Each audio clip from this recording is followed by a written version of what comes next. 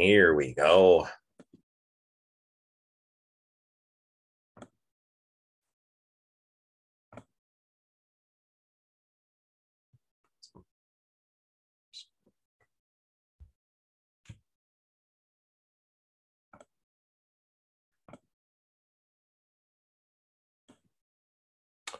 All right.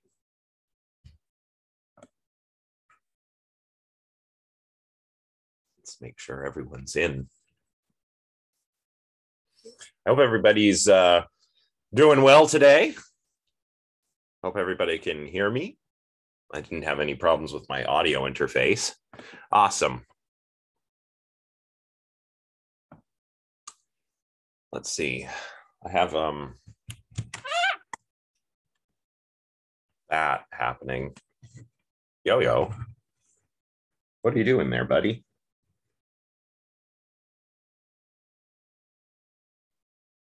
Gonna just hang out there the entire time, huh? Yeah. Oh, that's oh, there he goes. Now he's gone. Okay, good. Hard to lecture with such a big distraction sitting beside me. All right. So today we're going to begin the chapter on women, feminism, and technology. So this was one of the most popular choices. But as I was saying, since it's next in the book, I figured we'll go ahead and cover it. And we won't make our way through the whole chapter today. But we should get a good way through it. Also, I'm going to probably be riffing a bit today. Just riffing because prep time is kind of at a premium toward the end of the semester. So I tend to go with what I remember from reading and what I've written on the slides. And anyway, the point is take lots of notes. Let's get some discussion going. Because I think this is really interesting and important. And with the age of this book, I mean, this book was written in 2006, or sorry, published in 2006. So that's, I mean, over a decade ago now, getting close to 2 decades, really. And there have been a lot of developments in feminism and feminist theory and women's rights and all kinds of things recently within the last decade or so that maybe it would be interesting to mention in the context of what Dusek discusses here. So if anyone has any thoughts at any point, jump right in. Also, after the lecture, because I can't seem to share my video when I'm sharing my screen on Zoom, I have examples of, since we're talking about technology, household technology is one of the technologies we'll be talking about. Everybody should actually go and check out some of these commercials that I found from the 50s and 60s, which are unapologetically sexist, just to get a sense of, how far things have come, but also how far we still have to go. I've got a few bookmarked up here. The Folgers commercials were the worst. They're not really for an appliance or anything, just for coffee, but oh my God, so sexist. Like, I was like, I was aghast. Like surprised, but not really surprised, I suppose. But anyway, that'll be something you may want to watch on your own time, and I'll make some links available on the Discord server for those that are interested in checking that out.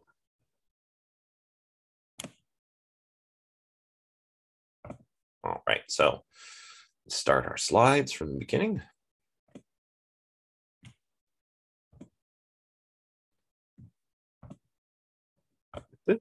Okay, so feminist philosophy. Let's read about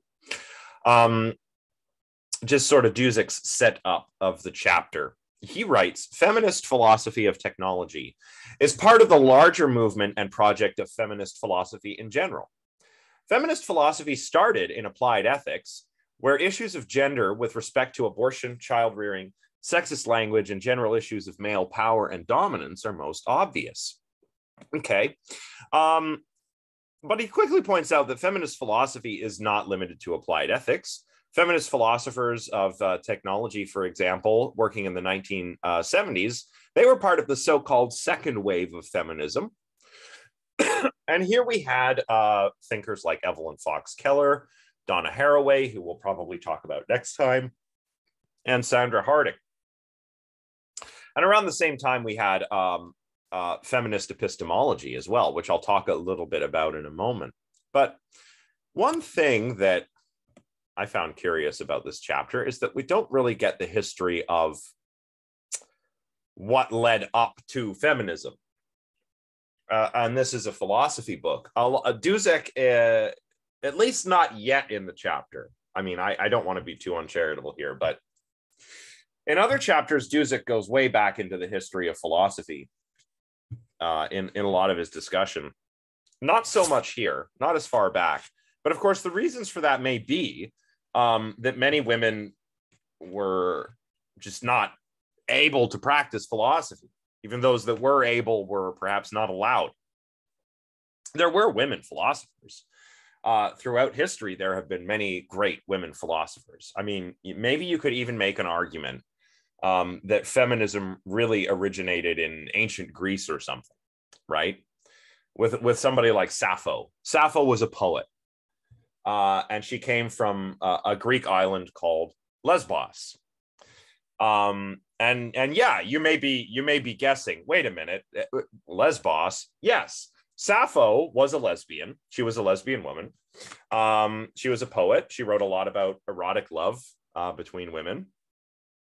And that's where the term lesbian comes from that island where Sappho was from. Yeah, you're right, the suffragettes. And we're going to get there. We're going to get there. But we do have a little more territory to cover. So we have Sappho of Lesbos, right? Also, the word sapphic, which is not really something you hear anymore. It's kind of an archaic term. Maybe you would have heard it in the 40s and 50s.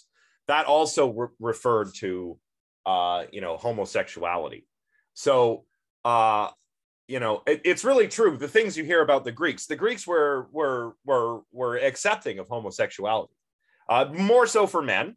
But also, you have your examples like Sappho of Lesbos, who wrote about women and love and erotic poetry that mostly, I guess, most of the poets at the time would have been men, right? So that's interesting. But the big one is, of course, Mary Wollstonecraft. Does anybody know about Mary Wollstonecraft? Yes. Excellent. Do you want to tell us a little bit about Mary Wollstonecraft? I believe she lived in 19th century England. Was it 19th century England? 18th or 19th. I'm going to double check right now, actually. Yeah, I think so. Her partner was the guy who wrote about, what's his name again? She wrote with her partner. She wrote A Vindication of the Rights of Women. That's right. Yeah. And it was, 1759. She lived 1759 to 1797. So not a long life. Yeah. Yeah. And she wrote A Vindication of the Rights of Women, and she was influenced by Jean-Jacques Rousseau. Basically, Rousseau is a guy who's writing, he's a liberal thinker. He's like, look, we can have freedom. We can all do what we want. We can go back to this sort of, this sort of paradise if we want. When we were talking about Marshall McLuhan and even Marx previously, this idea that we started in some kind of, egalitarian paradise, and current society is what screws everything up for us, makes us not have the rights that we ought to have. These are natural rights that we have by virtue of just the way we are, or because God gave them to us or something like that. So Rousseau is like this. He's like, he's the guy who used to use the term, and this is not the preferred nomenclature, but the noble savage. And he envisioned past society, we were all living according to our nature, all getting along perfectly well, all respecting each other's rights. It's kind of the opposite of Thomas Hobbes' state of nature, which is a brutal war of all against all, and life is solitary, poor, nasty, brutish, and short, right? So Wollstonecraft is very much influenced by Rousseau, but she's like, hey, Rousseau, why y'all only got to be talking about men? She's extending these rights. It's like, hey, these rights are for all humans, not just men. What are you talking about, Rousseau? So, and she also later wrote a book about the vindication of the rights of man, which is very interesting. And so Mary Wollstonecraft is sort of like one of the originators of I guess what we could call proto-feminism, or feminist, the origins of feminist philosophy. Yeah, her paper, Max says here, this is an interesting point. Her paper got compared to animal rights, right? Like as if arguing for rights for women would be equivalent to giving rights to animals, right? And she was attacked a lot for her views. I think her husband tried to publish a defense of her work, which ended up, he inadvertently actually made it worse by publishing this defense. And her work kind of disappeared into obscurity for a little while. It wasn't until much later that it was sort of rediscovered. And now you can find it in philosophy textbooks. I'm looking over there at my my modern philosophy book that I have all the way back. And Vindication of the Rights of Women is in there. But not many other 17th, 18th, or 19th century women philosophers, unfortunately. Max says, I think she makes the good point to say if women are biologically wired to be girly and motherly, why is there need for socialization and education of girls to be that way? So it's an appeal to nature, right? Women can learn other things, right? Max, go ahead. Yeah, I think it's more so she was making a point critiquing like the current socialization of girls at her time, where it was like, oh, we're educating women in this way because it's natural for them to do so. Yeah. But if that would be the case, then it's like, why is there need to facilitate this? Yeah. But then she then makes the point that it's not actually natural. The construction of what a woman is social and based off of these power structures. And she also makes a lot of good points against private property in that one. Yeah. And I think in that sense, she's probably following Rousseau again. Right. But she, unfortunately, her work, like I said, kind of disappeared for a little bit. Now we talk about her a lot, which is good. We're talking about her right now. But, another interesting thing about Mary Wollstonecraft is her daughter. Does anybody know? Anyone know who her daughter is? It's actually really cool. Also named Mary. No guesses? What's that noise? Sorry, I'm hearing noises. Mary Wollstonecraft's daughter was one Mary Shelley, who would go on to write the novel Frankenstein, which is considered to be one of the first science fiction books. I mean, if books count as technology, well, hey, that's pretty cool. She may have invented science fiction. So that's really neat. So that's kind of like proto-feminism, right? Then you get to first the 19th century, where who was it that mentioned before? Stefan mentioned the suffragettes. Who were the suffragettes? Well, they wanted votes for women, right? Women were not allowed to participate politically. They were not allowed to own property. And this kind of maybe goes to why Wollstonecraft, as Max mentioned, was arguing that we should abolish private property. Why the heck can men have property and women cannot, right? I mean, really. So, so the suffragettes would be an example of early feminism, right? Fighting for the vote, the right to participate in politics and public life. Very, very important. Very, very important. And kind of kicked off the first wave of feminism, I think. I'm not super clear on where the first and second waves begin. So if somebody wants to jump in and correct me, then go ahead. But women's suffrage was a big part of, I believe, the first wave, as was, liberation from the home. A big part of this was due to the First and Second World Wars too, especially the Second World War. You guys know Rosie the Riveter, right?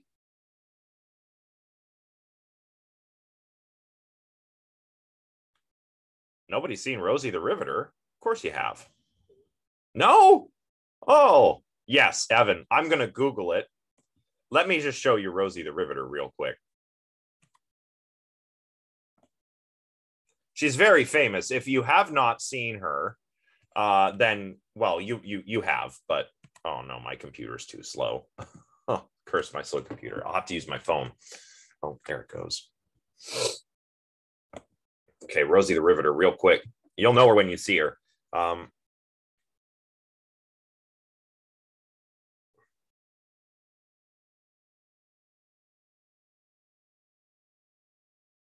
So it's like a cultural icon. There's a very famous image of her that was on posters, which for some reason I'm not finding here.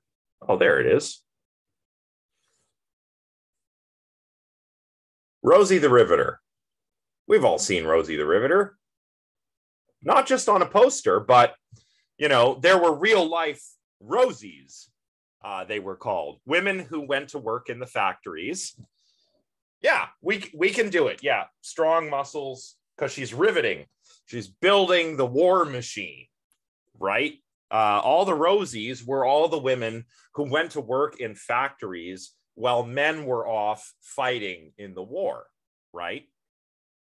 So, and that was important because that's where you started to get women liberated from household work. So suffrage and the sort of changing role of women socially is a big part of first wave feminism. Second wave feminism is really about, you have like your liberal feminism, which is, equal pay for women, access to contraception, stuff like that. You also have radical feminism, which kind of, it's not what Fox News pundits make it sound like. Or bigots on the internet make it sound like. It's not. What radical feminism wants to do is sort of reorganize the power structures in society. So identify, the power structures that keep men in power, like get rid of the patriarchy is what radical feminism is all about. And as I mentioned before, we also have feminist epistemology. So the questioning of positivism, right? Talking about Kuhn becomes a big topic of discussion here. Tula, come here, baby. Sorry, my dog's being silly. Come here, come lie down, come here.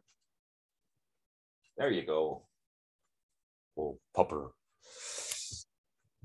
So yeah, the questioning of positivism. Thomas Kuhn's philosophy, his historical approach, right? This all became discussed to a great extent. I'll read some more from page 137 here. These slides are quote heavy, but that's okay. A number of philosophical tendencies in the latter part of the 20th century were exploited, developed, and extended by feminist epistemologists, theorists of knowledge, and philosophers of science and technology. Criticism of logical positivism And the psychologically and socially oriented post-positive philosophies, such as those of Thomas Kuhn, as well as Stephen Tolman, Paul Feyerabend, and Michael Polanyi, or Polanyi, I always mispronounce that name, opened issues and topics concerning social and psychological biases in science for feminist philosophers. Likewise, phenomenological and hermeneutic approaches from continental philosophy that eventually were assimilated in US philosophy gave an entree to feminists to produce or to introduce the role of context, personal feelings, and social situation into the philosophy of science. So that's very interesting to me. Just to take the work of Thomas Kuhn as an example, Kuhn, I imagine, would have been quite helpful, or Kuhn's work would have been quite helpful in critiquing positivism.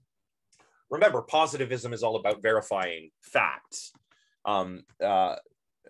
Is a statement about the world true? Yes, good. No, bad. If we can't tell if it's true or bad, then that's just as bad as if it's not true, right? Positivism. And that's all there is to science. Of course, now we got into verificationism, from verificationism to falsificationism by way of Popper, as we learned earlier. But also Thomas Kuhn comes along and says, hang on, like, science also goes through these paradigms, and they kind of change periodically when the current paradigm stops working and the sort of old guard dies off, right? Who else? Oh, Quine. Obviously, Quine is important here. If you recall the Duhem-Quine thesis, that, well, we don't really falsify theories. We just falsify parts of them and then modify them. So we're never really falsifying entire theories. And the interesting thing about Quine is he thinks of minds. I get the sense that he thinks of minds as little scientists too, that our own minds. And our belief system is like our scientific theory. And we're always testing our theory, our hypothesis, when we're out there observing the world and interacting with the world. And we're always sort of tweaking it, updating our beliefs, or at least we should be, right? Not everyone does this.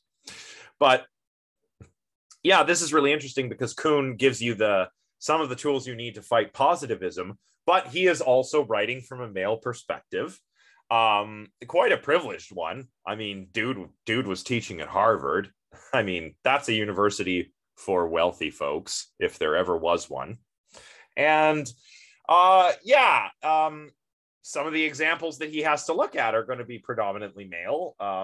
A lot of the examples, rather, because of scientific practice, because there were barely any women doing science because of the patriarchy, right? So, all I'm saying is that feminist philosophers had a lot of material to work with around this time. And they were influenced from both sides of the tradition, from the sort of Anglo-American side and from the continental side. Where's my mouse? Oh, I can't find my mouse. Oh, there it is. Just disappears sometimes. So strange. Now, Dusek mentions here 3 areas of concern which have occupied feminist philosophers of technology. One is that women's contributions to technology and invention are generally overlooked. Another is that the effect of technology on women, including household technology and reproductive technology, that's especially been an area of concern for feminist philosophers of technology. And also, we won't get to this part today, but we will start getting to these effects of technology, but also gendered descriptions of nature metaphors, gendered metaphors of technology and nature and that kind of thing. So what I want to do is just kind of follow these areas of interest and get some discussion going. We'll probably just talk about the first 2 today. The second one is quite long. But I will mention it's got a lot to do with Bacon, the Baconian inductivism, just a little bit of foreshadowing. Bacon, and I know I've talked about this before, but Bacon uses a lot of when he's talking about when Francis Bacon is talking about his inductivism. He talks a lot about nature as if nature is a woman, you know, which, okay, we have that. That's been a part of Indo-European language for like 5,000 years. The idea of a sky father and earth mother is like as old as the Proto-Indo-European language, which is pretty old. It's the language that all Indo-European languages are derived from. Yeah, Mother Nature, the Earth Mother, and then you have the Sky Father. The Sky Father, incidentally, in Proto-Indo-European would be Dus Patar, Sky Father, which is cognate with Jupiter and Zeus and all those, you know, Sky Father gods that control the lightning, right? Whereas Earth, you know, is like Gaia, right? In Greek, you have Gaia. She's the Earth goddess. So, and Bacon comes along and says, well, you know, you really have to seduce nature, right? You need to torture her to get her secrets. You need to penetrate the dark places. He uses this language of seduction and rape. And when you read it, it's like, I don't know. I get like kind of grossed out when I was reading some of the quotes. I was like, ugh, like it makes me feel kind of dirty reading Bacon, because he's just kind of like, the way he writes about nature is as if he's some kind of creep trying to get nature to get into his van or something. Like it's really weird. But that was the attitude toward women at the time. And Bacon was, Bacon was a guy who had power. He was a man of his day. So, okay, let's go on. Let's talk about the first thing here, which is overlooked contributions to technology. Oh my goodness. I think for my birthday, I'm going to buy myself a new computer. I'm going to save up and buy a new one. It's going to be great. So speaking of technology and computers and women's contributions to them, women have played a huge role in technology. Absolutely huge. You would not think this. You would absolutely not think this, given the way that we're taught about science and technology. You know, STEM, science, technology, engineering, and math, since probably the 60s or 70s, was thought of as like a man's field. You know, boys go and be scientists, girls stay home and become housewives or something, right? Which is weird, because this is in the 50s and 60s. This is after the war, when women had the right to vote in most Western countries, and they had perhaps some of them been working outside of the home. So not only did they have a job at the factory while their husband's off fighting a war, they've also got to come home and maybe take care of the kids, you know, so that's like two jobs. But then you have the 50s, the late 40s, 50s, and 60s, where women are still making contributions to technology, but that are getting overlooked. Earlier than this, I've mentioned this before, and Dusek does not mention this, but my favorite example is Lady Ada Lovelace, 1815 to 1852. Like Wollstonecraft, not a very long life, but she's arguably the first computer programmer. You see, Charles Babbage, where am I? There I am. Charles Babbage was the Lucasian professor of mathematics at Cambridge. It's the same seat that Isaac Newton held back in the day, who was also weird about women, by the way. We'll get to that in a moment, but and that would later be held by Stephen Hawking. So that's the Lucasian professor of mathematics chair. And Charles Babbage invented a computer, well, several computers. He first invented the difference engine, which he never completed building, and then the analytical engine, which also was never completed. The designs were there, parts of it were built, and it would have worked, but he never finished building it. What this computer was was essentially a modern digital computer. Modern digital computer, like in terms of its logic. It used punch cards and gears and wheels, and you could be forgiven if you thought it was an analog computer. If you looked at it and saw all those mechanisms, you'd think, oh, that's analog. But no, it wasn't. It was digital, because it was a discrete state machine. It could only be in one state at a time. Remember, analog representation is continuous. Digital representation is discrete. So had Babbage finished the thing and got it working, it would have been the first Turing complete computer. Alan Turing didn't come along and come up with his Turing machines and whatnot until the 30s, the 1930s. This was 100 years before that. But what Turing completeness is it means you have a universal Turing machine. It means that your general purpose computer can run any specialized Turing machine. This is a universal Turing machine. So is the computer I'm working on right now. Most computer programming languages are now Turing complete. We can use them to program any specialized Turing machine that we want. Anything that can compute what is computable, we can do it. And the analytical engine would have been one of those if it were working. Now, Ada Lovelace corresponded with Babbage. She was a real smart woman, and she wrote a program for this computer that would have been used to calculate, I think, like, I forget what it was for. It was for calculating certain numbers, Booleans or something. So for this reason, she's thought to be, or widely considered to be, the first computer programmer. And later on, Alan Turing would discuss some of her work in his papers, especially those dealing with artificial intelligence and the Turing test. When it comes to objections against machines being determined and humans not being determined, he calls that Lady Lovelace's objection, because Lady Lovelace wrote to Babbage and says, you know, the analytical engine can only do what we tell it to do. It can't originate anything like a human can. So it's funny, because I was reading this last night, and there's actually some stories about these two.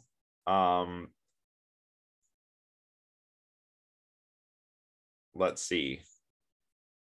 I'm trying to find.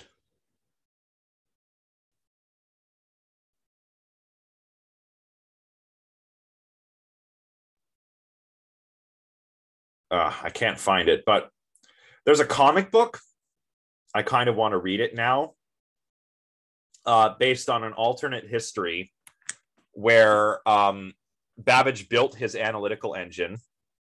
Yeah, so that would be why. Yeah, CPU architecture is named after Lovelace, to acknowledge her contribution as the first programmer. And that's great to see. I really like to see that. Maybe one of you can find this. I saw it last night, and now I can't remember the title or the author, but there's a comic book where it's an alternate history, and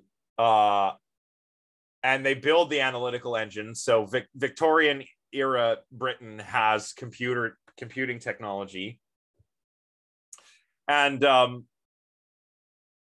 Charles Babbage and Lady Lovelace use computers to solve crime at the request of Queen Victoria. And that sounds awesome. So I really want to read that. I can't remember the title. I'm going to have to go and find it. But I mean, wow, what an imaginative story. Another thing that's really cool is the COBOL computer language. It's a business computer language. It's meant to be very intuitive, right? It's based on another coding language that was used on an old computer at Harvard during the Second World War that was developed by Grace Hopper. Grace Hopper was another early computer scientist and computer programmer. She worked with this Harvard computer decrypting messages during the Second World War, and she eventually rose to become a rear admiral in the United States Navy. So Grace Hopper is another one that, before prepping for this, never heard of her. What a tragedy, right? So Grace Hopper is really cool. You should go learn more about Grace Hopper. Or in anthropology, there's some interesting examples. You know, we have this man the hunter theory, right? That was the unifying theory of anthropology in the 60s.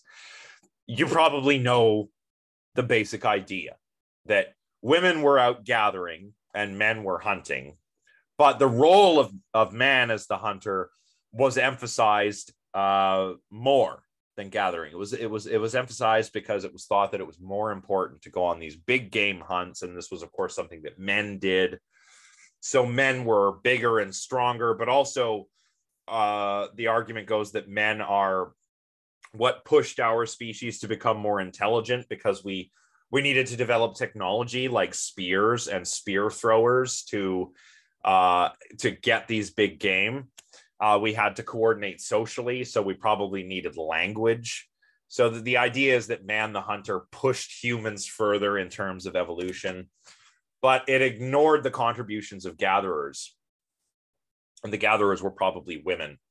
Women or young people. Children probably would have been helping out a bit too.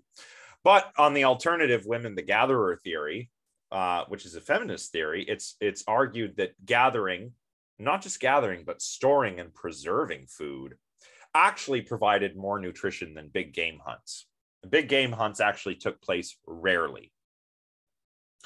You could see this in, you can still see this in cultures today, hunter-gatherer cultures today.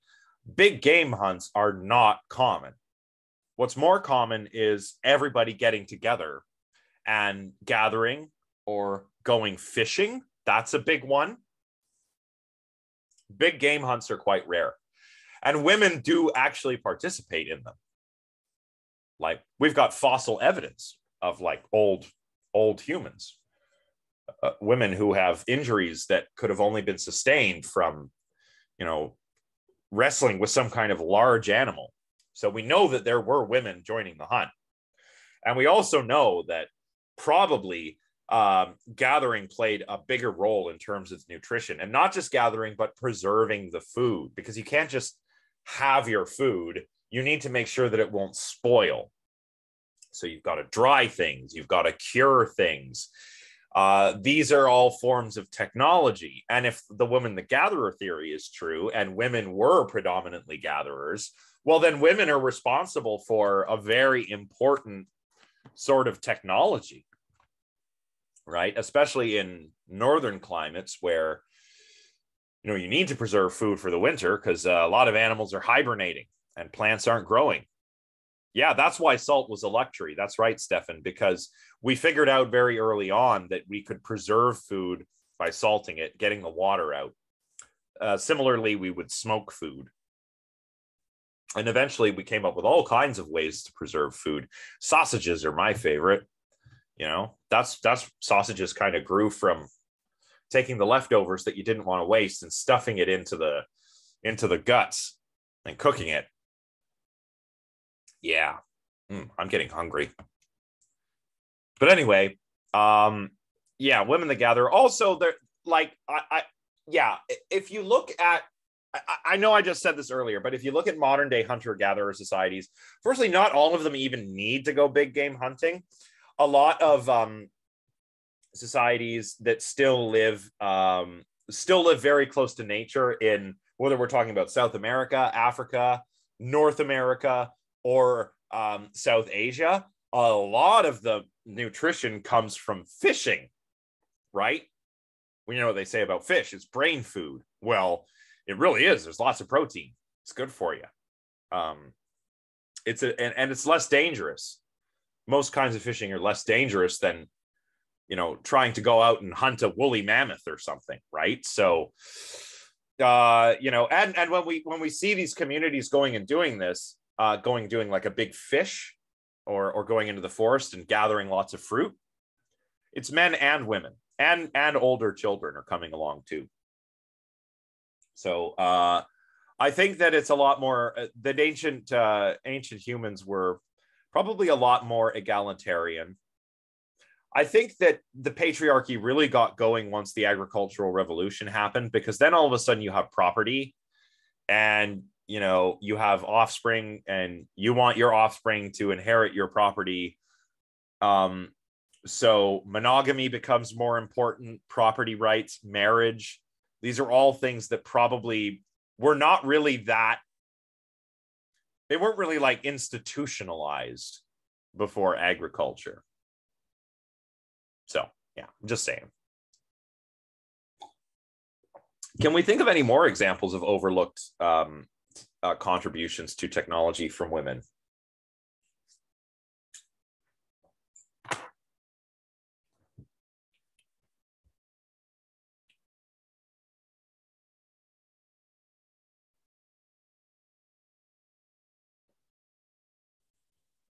Here's one in the chat. Really? What a bastard. And there's a bit in the book. So, oh, of course. Wow. Oh, yes. Yeah. Well, there was a movie about this woman.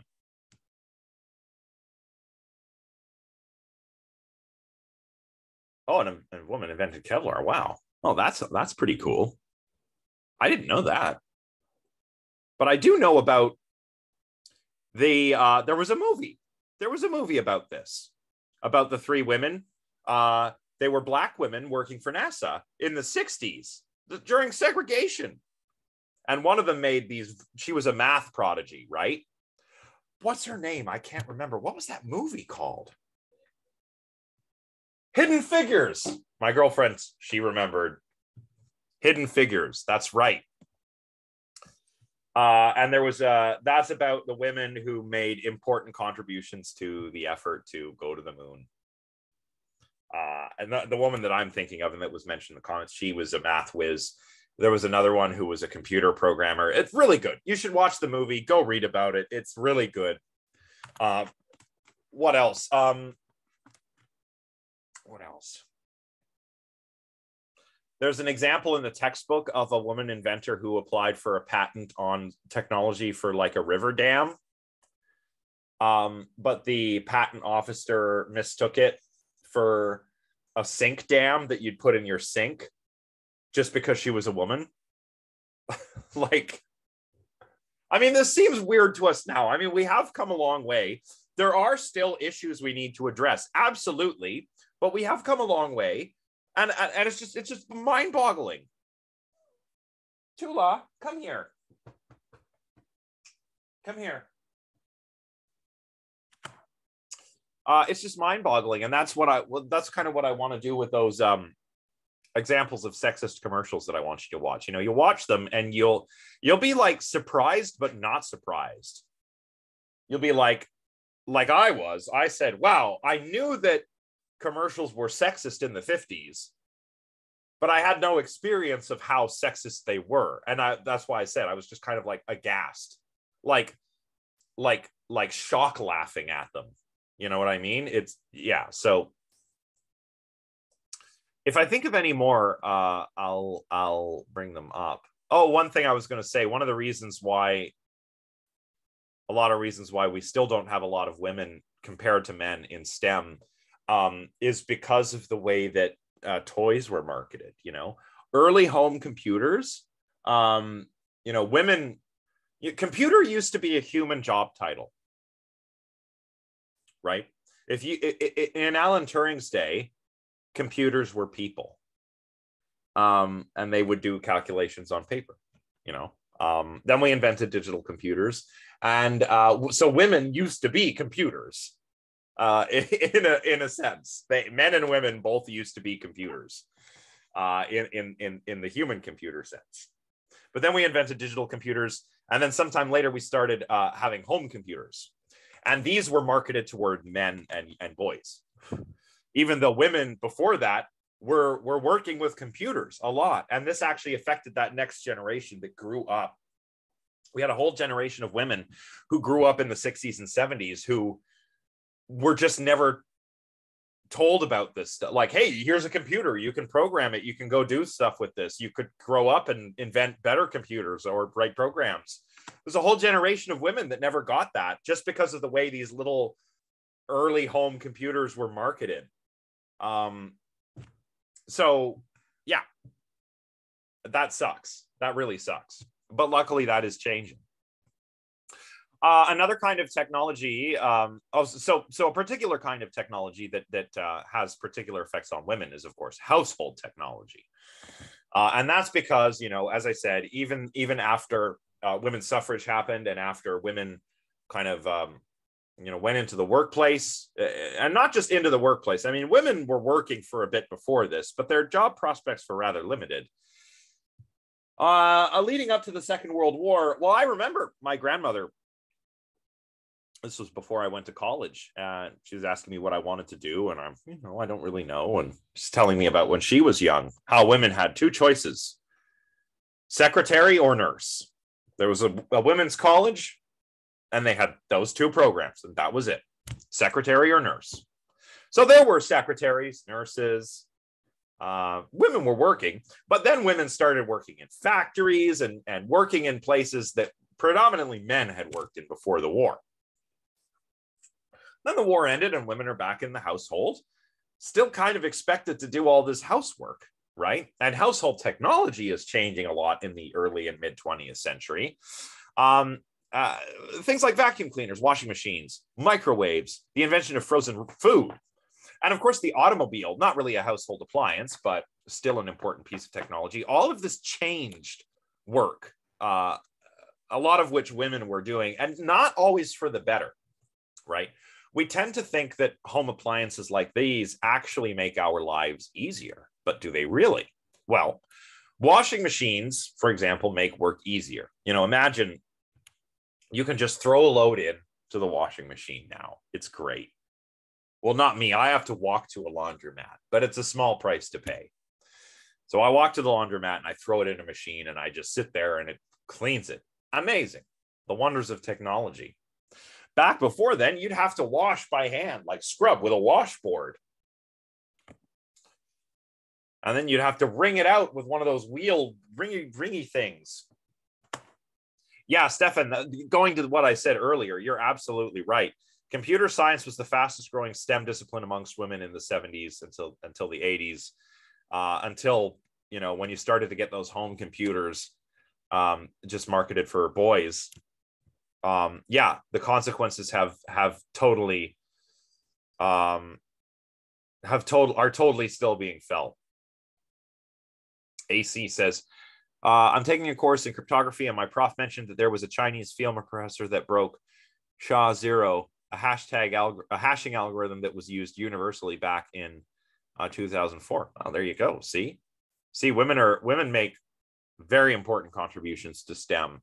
This whole idea that women are not good at math or science, or that math and science are traditionally male things, it's nonsense. It's absolutely nonsense. And we're going to get into some of the physiology, I think, later on in the chapter, but there are some anatomical differences, very slight ones, between male and female brains. But that's not a good reason to think that men are any better at, you know, logic or math or stuff, and that women are, as it goes, often, you know, more emotional. Like, there's all kinds of ways this was spun, like, oh, men are left-brained and women are right-brained, or men have bigger brains, right? Like, it's nonsense. And trust me, this is something I do know about. I am a cognitive scientist, first and foremost. I'll tell you all about the brain and the mind till the cows come home. Or yeah, the old hysterical argument, right? Women are emotional. And if they're too emotional, maybe they're just hysterical. They have hysteria, which is not a real thing. It was a Victorian era mental health diagnosis. I mean, there certainly were women that had mental health problems, but maybe a lot of them had like legit actual depression or bipolar disorder, or, you know, something diagnosable today, as opposed to just hysteria, which is, you know, just sort of a catch-all for crazy women. And the way it was treated was really messed up too. Do you guys know how hysteria was treated in Victorian England? I'm going to see if anyone can tell me, because I don't know how comfortable I am talking about it.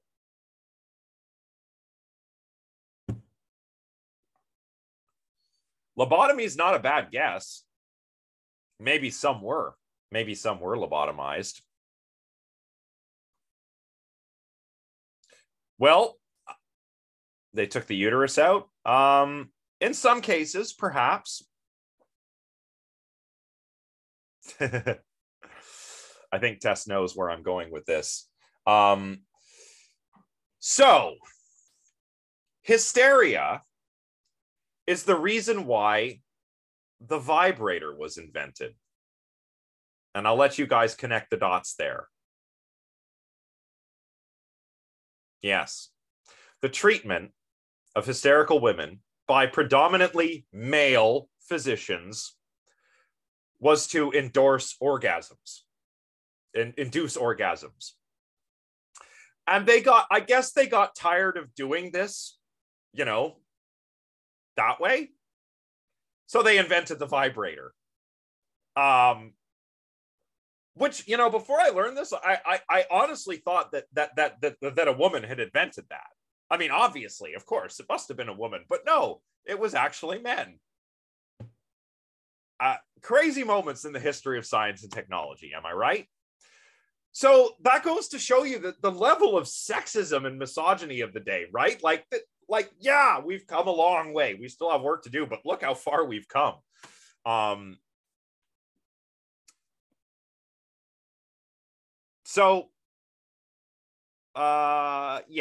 washing machines. Let's get back to washing machines. You have a washing machine. You might think to yourself,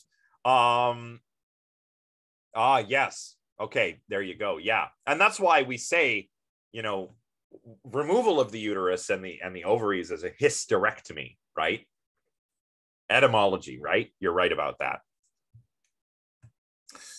So, yeah, washing machines, maybe you think they make your life easier, right? Well, yeah, washing one load in a washing machine is much more efficient than doing it by hand. But that meant that people simply started washing their clothes more often. So women still did lots and lots of work on the laundry. They did more laundry more efficiently, but the amount of work spent really didn't change because people were washing their clothes more often. Same with the vacuum cleaner. If you've got a vacuum cleaner, well, great. I don't have to dust. I don't have to sweep. I got my vacuum cleaner, nice and easy. Well, sure. But again, the average size of the home was increasing around the same time that vacuum cleaning technology was proliferating as well. So a lot of the technologies that were introduced that were advertised to make life easier actually kept us just as busy, men and women. Same way, same thing with the automobile. With the automobile, that changed the way we purchased food. You think you have the automobile, you have freedom. Early automobiles were a luxury. I've got a quick digression on this that's actually really, really crazy. So you guys know the tire company, Michelin. Yeah, the Michelin Man. Right? Give me a yes in the chat if you know the Michelin Man. Yeah, everyone's seen the Michelin Man. And who's heard of so the Michelin makes tires. Everybody's got a car. Probably go outside, you'll find some cars with Michelin tires, right? They're everywhere. But have you heard of the Michelin Guide? It's the fancy restaurant guide, right? You go to a restaurant that has a Michelin star. It's a super fancy restaurant. You guys have heard of that, yeah? Yeah. Now, surprisingly, it's the same company. I just learned this recently. The company that makes tires is the same company that publishes the Michelin Restaurant Guide. Yeah, Julien, essentially, yeah. And I always thought, like, what? Why would a company that makes tires be doing that? Well, the answer is really interesting. It's because the automobile, when Michelin were making their tires, was the age when the automobile was still a luxury. And that was also the time when the modern restaurant was emerging. And Michelin, the Michelin guys who come in, they don't even tell you you're there. You don't know they're there. They're dining in secret. Yeah. So Michelin's making these tires for the automobile, which is a gentleman's piece of technology. You know, I've got to take a horse and carriage, or I've got to ride the omnibus. But Mr. Moneybags over here, he has an automobile and he's got a car with Michelin tires. What's he going to do? We need somewhere to go. So Michelin published a guide of fine restaurants so that you had somewhere to take your car, right? And eat some fancy food. And today, because the automobile is so much more egalitarian, it sounds weird. Like, what? The Michelin guide is made by the tire company? That sounds crazy, because you know, Michelin star restaurants are incredibly posh, incredibly fancy, super expensive, like haute cuisine. And cars are everywhere. But no, the reason is because cars used to be an elite thing, just like going to a fancy French restaurant. So that's a cool thing I learned earlier that I just thought I'd share with all of you. But the automobile obviously changed things like purchasing food. Now you take your car to the grocery store. You know, before egg, milk, cheese, you know, lots of different things would be delivered to you. You know, the milkman. Everyone knows about the milkman. He just got his milk truck and he brings the milk, right? I think back in my mom's day in the UK, my mom was born in England. They still had doctors making house calls. But I think that the milkman was done by then. I'm not sure. I'm actually not sure. This would have been in the 60s.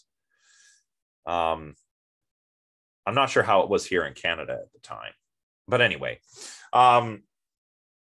doctors, by way of introducing, you know, this, doctors used to make house calls, right? But, you know, with the invention of the automobile, now you go to the doctor. Doctor used to have to go around and make his rounds and check on everybody, right? But now you go to the doctor. You get in your car and you go, right? And it also changed things like, you know, we had extra time, you know, but we ended up using that time for more things so that we're just as busy. Taking your kids to different activities, right? Maybe you have a car, so now you can get places faster. What are you going to do? You're going to go to more places. You're going to take the kids to baseball, right?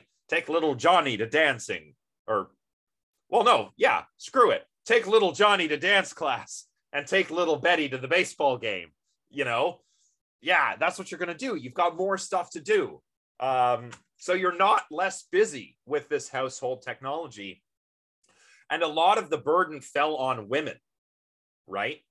And by the way, I mean, depending on what research you consult, being a stay-at-home mom or a housewife is like the equivalent of 2 full-time jobs. It's a lot of work. Frozen food, just incidentally, since we were talking about food a while ago, frozen food changed things because, you know, now women didn't have to prepare as elaborate of a meal. It took less time and less effort to make a meal, which of course resulted in husbands not appreciating the skill it takes to cook, which, you know, I'm thinking of midwife. Some modern practices known for the trauma they cause, but they are safer in terms of bringing living babies. Yeah, and we're going to talk about that when we talk about reproductive technology. Midwifery used to be the norm, but then pregnancy sort of became medicalized. And of course, most midwives were women and most physicians are men. So this is not off topic, Vicente. Yeah, and we will talk about it. How are we doing for time? Oh boy, we're really going here. Food. I like this example because I like to cook. You know, I'm a bit of a home cook. I love making a big elaborate meal. So I know the effort that goes into it, you know. And it's just sad that any cook, whether you're a man or a woman or whoever you are, I mean, if you put effort into a meal, it always tastes better when you make it nice for yourself or for somebody you love. And you know, it sucks that frozen food comes along or fancy kitchen appliances come along and makes it look like the technology is doing all the work, when really you've got a really excellent person making some wonderful food. Doesn't matter if it's a man or a woman. Like food is one of those things that makes life worth living. So anyway, I love food. Now in this is predominantly going on in Western countries. In socialist countries, there were efforts to sort of collectivize household work, you know, laundry, for example, having big public laundries where men and women all worked together, cooking by men and women in big communal kitchens. This was tried, but it didn't really catch on. And the unfortunate thing is, like, the Soviet countries were strange. Like, they had fewer rights overall than Western countries, yet women were more equal in a lot of ways. You know, women in the USSR were able to work outside of the home if they wanted to, no problem. There was no stigma against it, but they were still expected to do all the housework after work. So, you know, not really a winning combination. So let's move on to talk about reproductive technology. Come on, where's my mouse? Ah.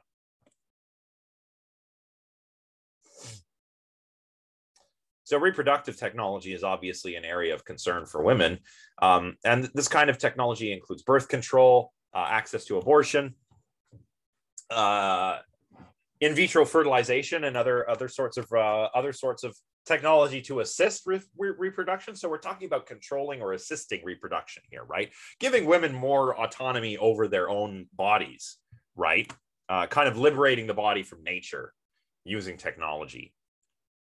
This is why it's going to be really cool when we finally talk about Donna Haraway and cyborg feminism. I think we'll talk about that next time. But yeah, Dusek writes, during the first years of second wave feminism in the early 1970s, Shula Smith Firestone's The Dialectic of Sex proposed that only separating women from pregnancy and childbirth through artificial wombs would achieve full equality of women. This technological fix approach was soon rejected by most feminists, who tended to emphasize women becoming more involved in and in control of their pregnancies. Later feminists, who emphasized the less desirable aspects of artificial reproduction technology as a means of power of male physicians over women, also rejected it, right? So this is a little bit radical. Like, if we could just make birth, like gestation and birth take place completely outside of the body with some kind of sci-fi artificial wombs, that would be the thing that ultimately liberates women. But a lot of people were like, well, no, I mean, look, some women want to have kids. So they want to have control over that, when to have them, how many to have, whom to have them with, right? You know, that's a thing too, that some less radical thinkers sort of say, hey, hang on, let's not go too far here. Also, technologically speaking, we're like so far away from being able to do that anyway. But who knows what the future will bring.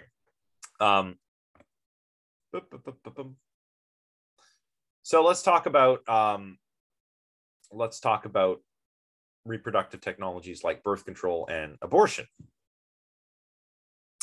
So these allow women more autonomy over their bodies and over their reproductive abilities, right? If you have birth control, like we have the pill or the shot, and also access to abortion, they're important. Because before then, you're at the mercy of nature. Yeah, sure, I know some couples try and have kids and then have them. But what about pregnancies that are unintended? I mean, before reproductive technology, you just kind of had to go with it. And when you think about the fact that before modern medicine, I think 1 in 4 or one in 5 women are killed in childbirth without modern medicine because babies' heads are just so darn big, you know? So it's risky. It's risky. Humans have evolved such large craniums that giving birth is dangerous. It's not like this with other mammals. Go look at other mammals giving birth. It's like no problem. They just stand there and the baby comes out. Not with humans, because we have our massive craniums with our big brains. So imagine that before reproductive technology, with unintended pregnancy, you know, women were really rolling the dice. And even after this kind of technology, you know, people could get abortions, but they were illegal. You know, they were dangerous. They were not regulated. It's even, I mean, hell, we're going back to this in the United States, for goodness sake. Seeing the fight against access to abortion in the United States is really unnerving. Like we're it's like we're going back in time. It's nuts. So, you know, control over whether women want to become pregnant or whether they want to have a baby. So increasing women's control over their bodies, their bodily autonomy. Critics, though, point out that, you know, it's not all good. There are health concerns with certain kinds of birth control. Maybe these are downplayed or poorly researched. There's also no equivalent for men, which I know what you're thinking. I'm not like, let me clarify what I'm saying there. Oh, Tess, really? What? Oh, wow. An AI robot. Oh, wow. Okay, I'm going to go read that right after class. That sounds really interesting. Okay, so, all right. Maybe we're closer than we think. Boy, that's, oh, man. Oh, that's kind of like, whoa. Makes me think of the Matrix when everyone's in like a vat, you know? But wow, awesome. So yes, women get more autonomy because of, you know, oh yeah, well, yeah, you're right. A lot of this AI, this like bleeding edge post-human future stuff is very ethically questionable. So yeah. But to get back to the birth control and the abortion, you know, there are health concerns. There are risks with certain hormonal birth controls. There are like increased risks of certain kind of cancer.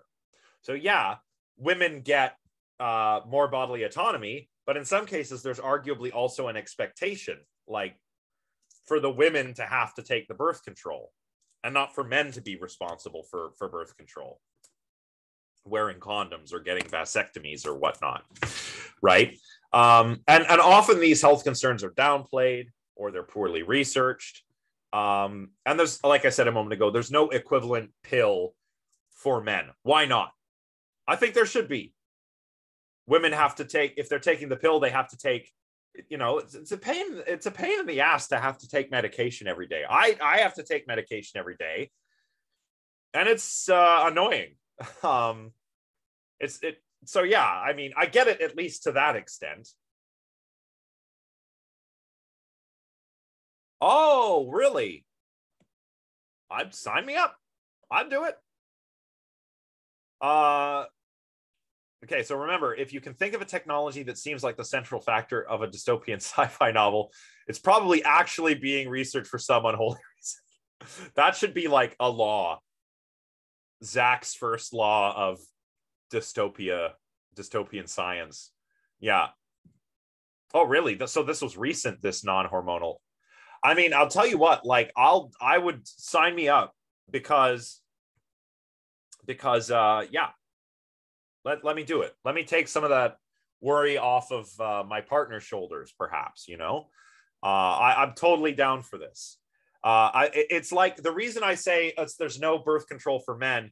It's not like, it's like, look, women shouldn't have to shoulder a disproportionate amount of the birth control burden, right?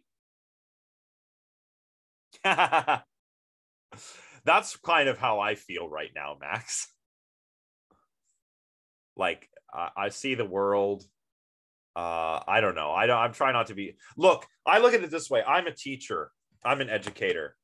I don't need to have kids because I can teach hundreds and hundreds of people throughout my lifetime and maybe make an impact.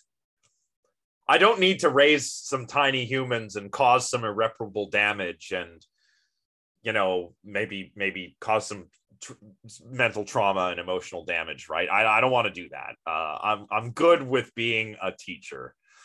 And maybe I think my sister wants kids, so I can be an uncle.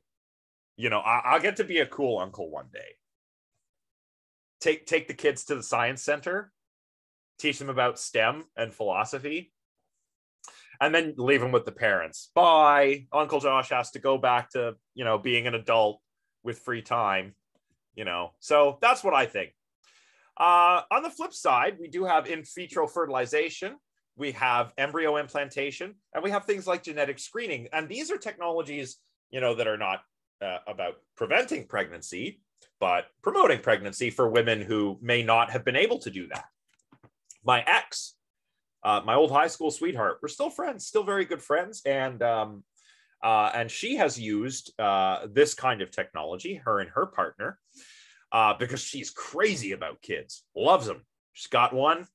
She's got one of, no, hell, she's got two. She's got two of her own now, and a bunch from her partner's previous marriage. And they use this technology because, some women really want to have kids. Some women don't want to have kids at all. It's fine. And I believe they used IVF, but they're all related. In vitro fertilization, in vitro means in glass, in a test tube. Fertilization outside of the body, growing the embryo a bit, and then implanting it in the womb. That's what embryo implantation is. And of course, genetic screening. Often when we do IVF, we have we create many zygotes, little bunches of cells that will grow into embryos. We create a lot of them. You always want to end up with a bunch. And you can test them genetically, screen them for any kind of abnormalities, so that you don't get a baby with some kind of genetic discombobulation thing. This may add pressure, though, for women to reproduce, even though we've got all the birth control and stuff. Maybe some women who can't have children also don't want to have children, and that's fine. But they may feel pressure, like, oh, there's this technology now, you could have a baby. And no, maybe I don't want to have a baby, or to screen out genetic abnormalities. I put CF Iceland. That means confer Iceland. Iceland here is not a publication. But in Iceland, there are no people with Down syndrome. And that's because just culturally, screening for genetic abnormalities is just widespread. It's part of the culture in Iceland. And women go and they'll get screened, and if the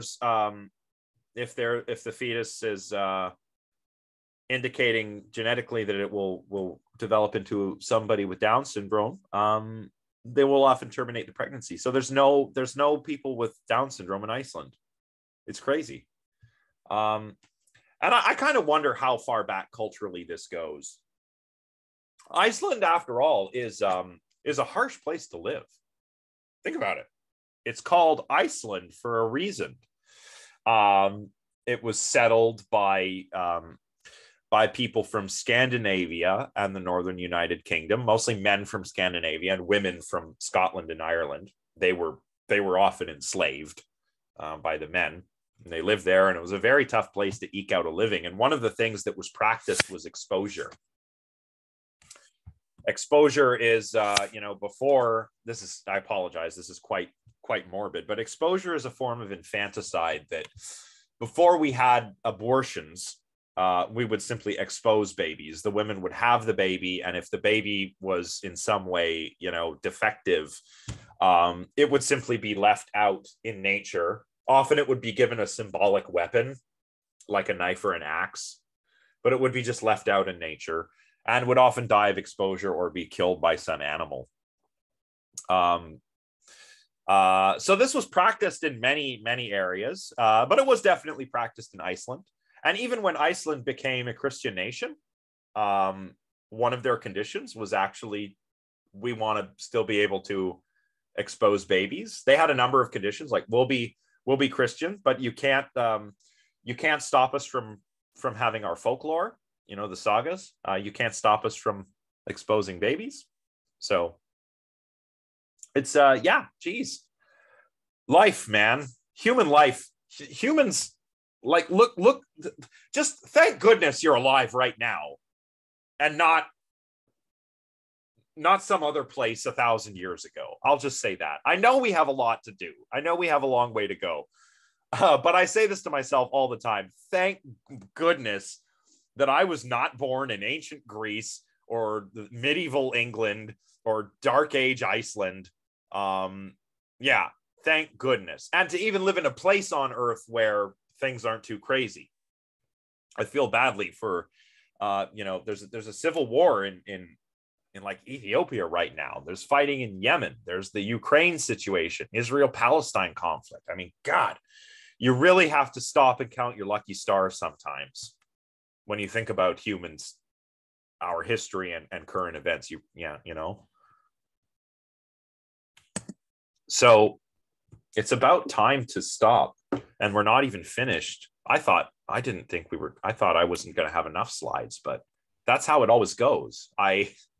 In my worry of under preparing, I over prepare. So perhaps we'll finish off this bit on what the radical feminists have to say next time. And then we're going to move on to other kinds of technology. Technology in the workplace, actually, is I think where we're going to go after this.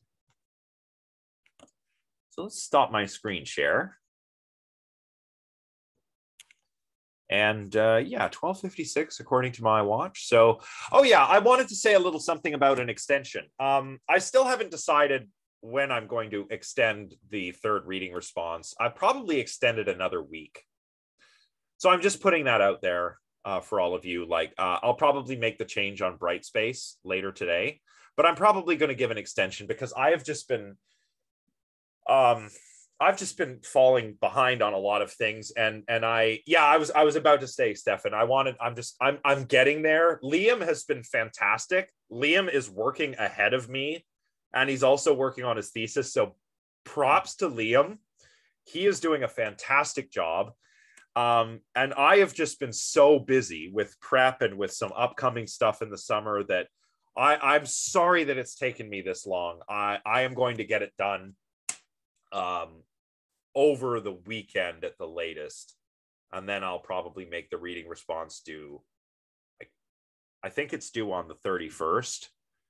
Yeah, that's the great thing about Liam. He really is making himself quite available for everybody. Yeah, so I think this was normally going to be due on the 31st. I think I might extend it to the 7th, and that will give you lots of time to absorb the feedback that we give you. Yeah, that's the thing. I think a lot of this is just burnout, and I don't want this to seem unprofessional, but it's just like, I know that everybody is feeling this right now. I know that most of my students are feeling burnt out. I know that most of my colleagues are feeling burnt out. I am feeling burnt out. I am not a robot. I am a human. And we all got to do our best and hang in there. So that's why I'm so good. That's why I'm pretty charitable when stuff comes up for students, like, hey, professor, I got a thing. I can't hand my thing in on time. No problem. I'm always pretty good about that throughout the pandemic. So, oh my goodness, I'm blathering away here. It's time to go. Everybody have a good weekend. Enjoy yourselves. Hopefully we get some sunshine, and I'll see you all on Tuesday, and we'll continue talking about feminism and technology, and it's going to be lots of fun. Okay, so thanks everybody. Bye for now.